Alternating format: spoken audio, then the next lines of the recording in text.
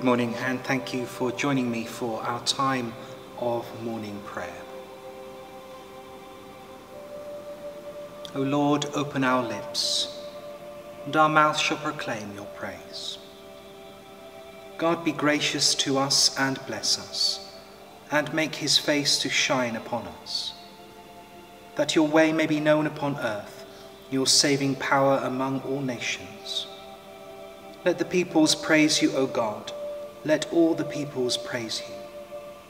O let the nations rejoice and be glad, for you will judge the peoples righteously and govern the nations upon earth. Let the peoples praise you, O God. Let all the peoples praise you.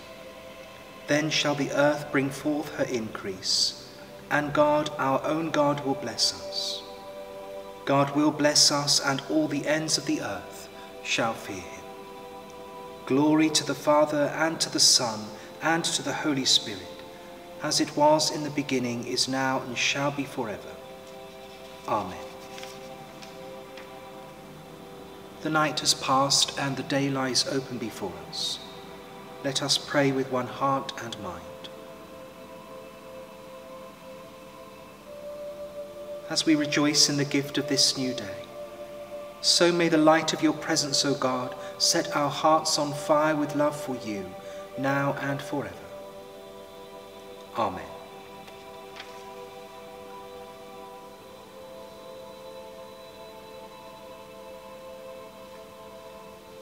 And so today's psalm is Psalm 78. Give ear, O my people, to my teaching. Incline your ears to the words of my mouth. I will open my mouth in a parable. I will utter dark sayings from of old, things that we have heard and known, that our ancestors have told us. We will not hide them from their children. We will tell them to the coming generation the glorious deeds of the Lord and his might, and the wonders of all that he has done. He has established a decree in Jacob, and appointed a law in Israel, which he commanded our ancestors to teach to their children, that the next generation might know them, the children yet unborn, and rise up and tell them to their children, so that they should set their hope in God, and not forget the works of God, but keep his commandments, and that they should not be like their ancestors, who were a stubborn and rebellious generation, a generation whose heart was not steadfast, whose spirit was not faithful to God. The Ephraimites, armed with the bow, turned back on the day of battle. They did not keep God's commandments, but they refused to walk according to his law. They forget what he has done and the miracles that he had shown them. In the sight of their ancestors he had worked marvels, in the land of Egypt, in the fields of Zoan. He divided the sea and let them pass through it, and he made the waters stand up like a heap. In the daytime he led them with a cloud, and all night long with a fiery light. He split rocks open in the wilderness, and gave them drink abundantly as from the deep. He made streams come out of the rock, and caused waters to flow down like a river. Yet they sinned still more against him, rebelling against the Most High in the desert. They tested God in their heart by demanding the food that they craved. They spoke against God, saying, "Can God spread a table in the wilderness? Even though he struck the rocks so that water gushed out and torrents overflowed, can he also give bread to provide meat for his people?" Therefore, when the Lord heard this, he was full of rage. A fire was kindled against Jacob, and anger mounted against Israel, because they had no faith in God and did not trust his saving power. Yet he commanded the skies above and opened the doors of heaven. He rained down on them manna to eat and gave them grain of heaven. Mortals ate of the bread of angels, and he sent them food in abundance. He caused the east wind to blow in the heavens, and by his power he led out the south wind. He rained flesh upon them like dust, winged birds like the sand of the seas. he let them fall within their camp, all around their dwellings. And they ate and were filled, for he gave them what they craved. But before they had satisfied their craving, while the food was still in their mouths, the anger of God rose against them, and he killed the strongest of them, and laid low the flower of Israel. In spite of all this, they still sinned. They did not believe in his wonders, and so he made their days vanish like a breath, and their years were in terror. When he killed them, they sought for him. They repented and sought God earnestly. They remembered that God was their rock, the Most High God their Redeemer. But they flattered him with their mouths. They lied to him with their tongues.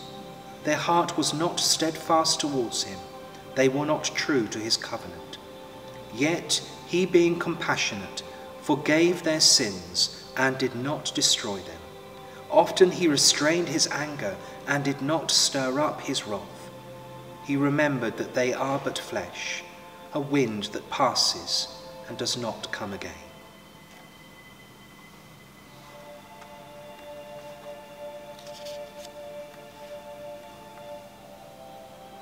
Glory to the Father, and to the Son, and to the Holy Spirit, as it was in the beginning, is now, and shall be forever.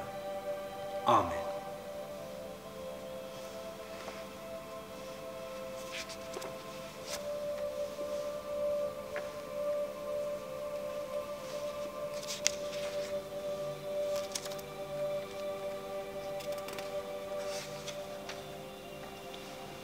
Today's canticle is called a Song of the Covenant. Thus says God, who created the heavens, who fashioned the earth and all that dwells in it, who gives breath to the people upon it and spirit to those who walk in it. I am the Lord, and I have called you in righteousness. I have taken you by the hand and kept you. I have given you as a covenant to the people, a light to the nations, to open the eyes that are blind, to bring out the captives from the dungeon, from the prison those who sit in darkness. I am the Lord, that is my name. My glory I give to no other. Glory to the Father, and to the Son, and to the Holy Spirit, as it was in the beginning, is now, and shall be forever. Amen.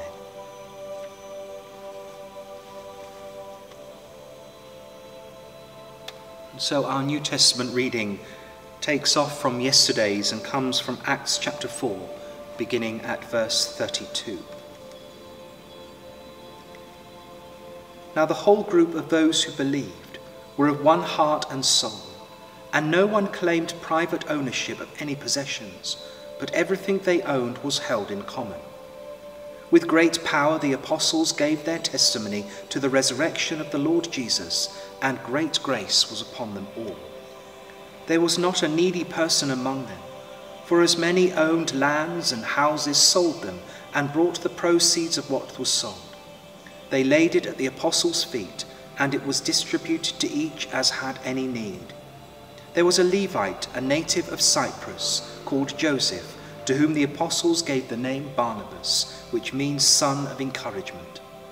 He sold a field that belonged to him, and he brought the money and laid it at the apostles' feet. But a man named Ananias, with the consent of his wife Sapphira, also sold a piece of property. With the wife's knowledge he kept back some of the proceeds, and brought only a part, and laid it at the apostles' feet. Ananias, Peter asked, why has Satan so filled your heart to lie to the Holy Spirit and keep back part of the proceeds of the land? While it remained unsold, did it not remain your own? And after it was sold, were not the proceeds at your own disposal? How is it then that you have contrived this deed in your heart? You did not lie to us, but to God. When Ananias heard these words, he fell down and died, and great fear seized all who heard of it. The young men came, wrapped up his body, carried him out, and buried him. After an interval of about 3 hours, his wife came in, not knowing what had happened. Peter said to her, tell me whether you and your husband sold the land for such and such a price. And she said, yes, that was the price. Then Peter said to her, how is it that you have agreed together to put the Holy Spirit of the Lord your God to the test? Look, the feet of those who have buried your husband are now at the door, and they will carry you out also." Immediately she fell down and died. When the young men came in, they found her dead, and they carried her out and buried her beside her husband. And great fear seized the whole church and all who heard of these things.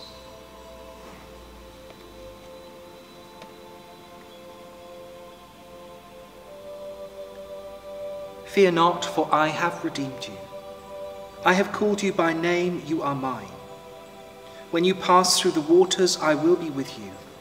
When you walk through fire, you shall not be burned. I have called you by your name, and you are mine. Glory to the Father, and to the Son, and to the Holy Spirit. Fear not, for I have redeemed you. I have called you by name, you are mine. And so we say together the words of the Benedictus.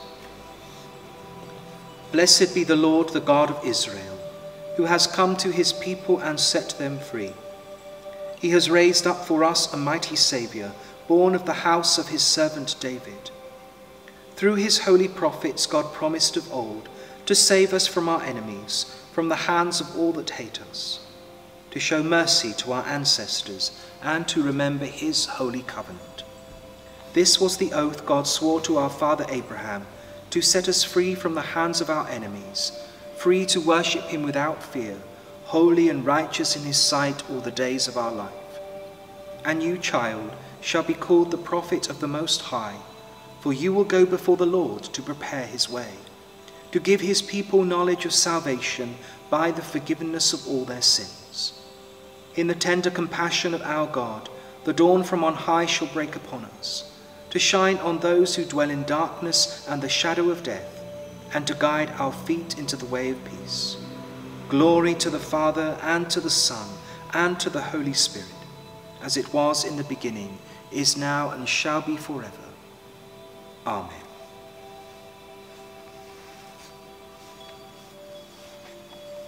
So let us pray.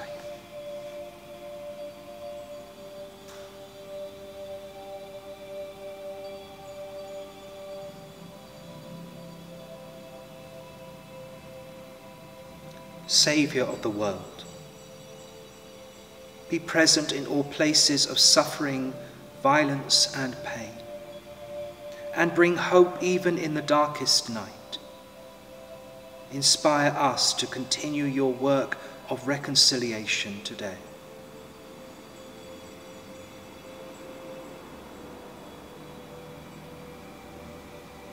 Lord of the Church, empower by your Spirit all Christian people and the work of your Church in every land.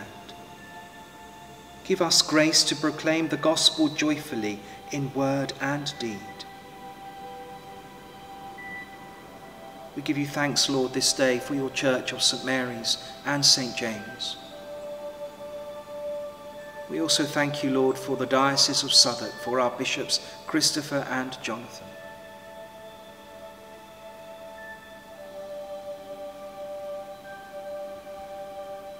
Shepherd and guardian of our souls, guide and enable all who lead and serve this community and those on whom we depend for our daily needs.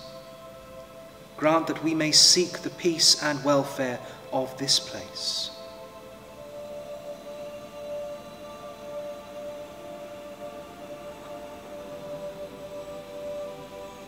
Great Physician, stretch out your hand to bring comfort, wholeness and peace.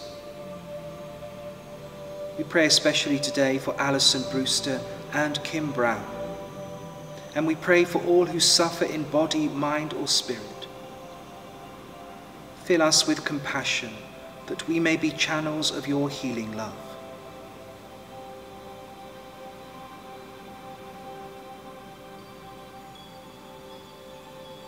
Conqueror of death, remember for good those whom we love but see no longer. Help us to live this day in the sure and certain hope of your eternal victory. Lord, in your mercy, hear our prayer. And so, Lord, we commend ourselves and all for whom we pray to your mercy and your protection.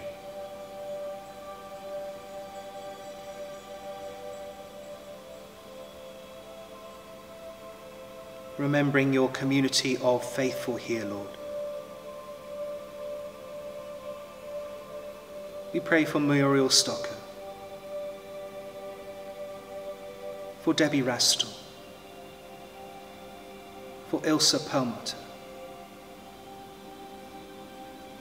for Colin Birtwell,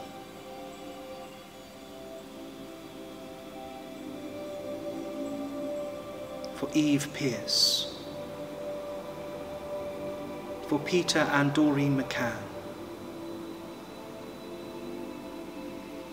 for Ken Leopard,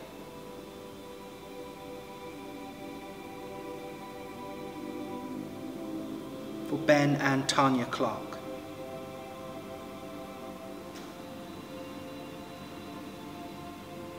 Lord, in your mercy, hear our prayer.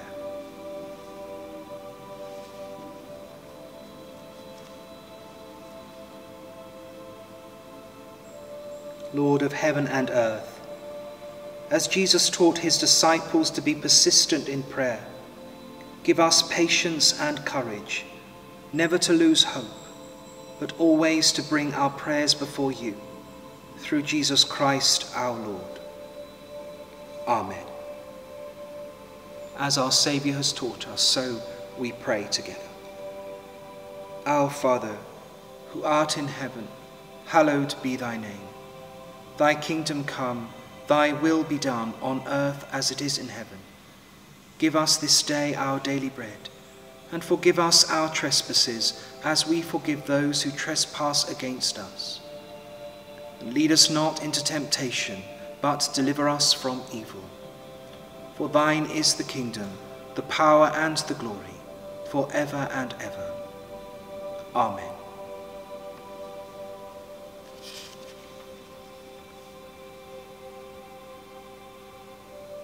May the Lord bless you and keep you. May the Lord make his face to shine upon you and be gracious to you. May the Lord lift up his countenance upon you and give you his peace. And may the blessing of God Almighty, the Father, the Son, and the Holy Spirit be among you and remain with you and those you love always. Amen. Let us bless the Lord. Thanks be to God.